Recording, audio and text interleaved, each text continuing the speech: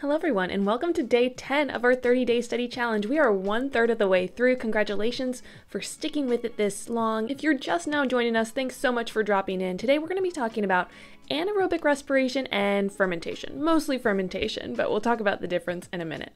Today we're going to be doing a brief content review and then some practice questions so you can really exercise those active studying muscles. Let's go. So very briefly, yesterday we talked about aerobic cellular respiration, where we go through all of the steps of glycolysis and then the Krebs cycle and then oxidative phosphorylation and the electron transport chain, if you got that far in the video. But the important thing to know is that oxygen is truly an important ingredient, but sometimes some organisms who are capable of performing respiration cannot do aerobic respiration because they don't have enough oxygen in the cell or in the mitochondria. Other times, other organisms can only perform anaerobic processes. Now, anaerobic, an means not or without, aerobic with air, so not with air, means without air or oxygen. Now, here's where it gets a little tricky, and sometimes teachers will call this the same thing. Anaerobic respiration is technically when we go through that electron transport chain at the end of our cellular respiration reactions, and there's something other than oxygen to accept the final electrons.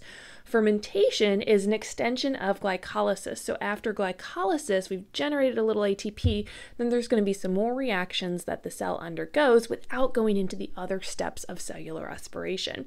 So we're not going to do the Krebs cycle. It can be done without the presence of mitochondria.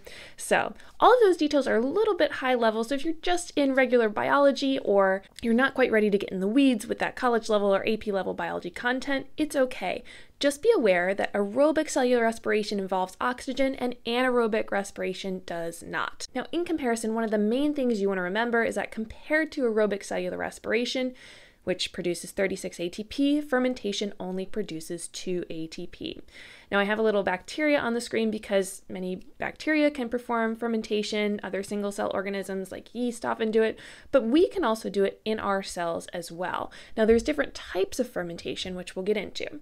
So in our muscle cells, for example, this is one type of fermentation here, which is called lactic acid fermentation based on one of the byproducts. So instead of having glucose and oxygen working together, we just have glucose.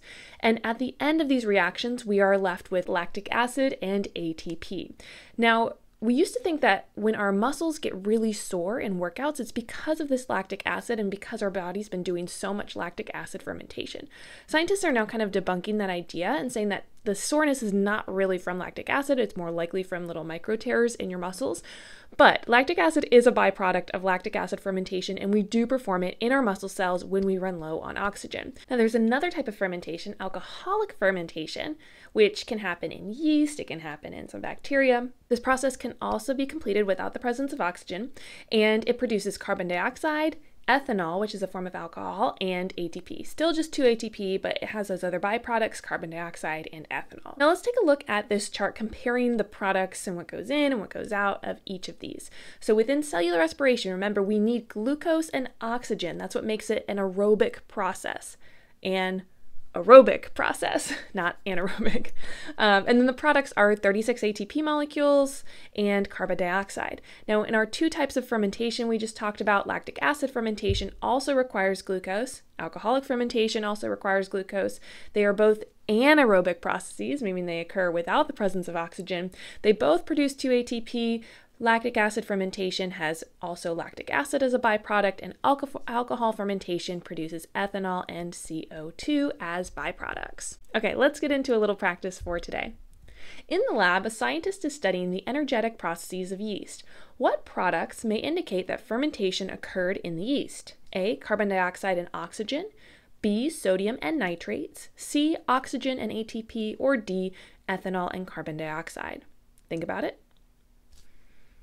Correct answer is D, ethanol and carbon dioxide. Remember that ethanol, type of alcohol, and CO2 are byproducts of alcoholic fermentation, so this would be evidence that the yeast is performing alcoholic fermentation.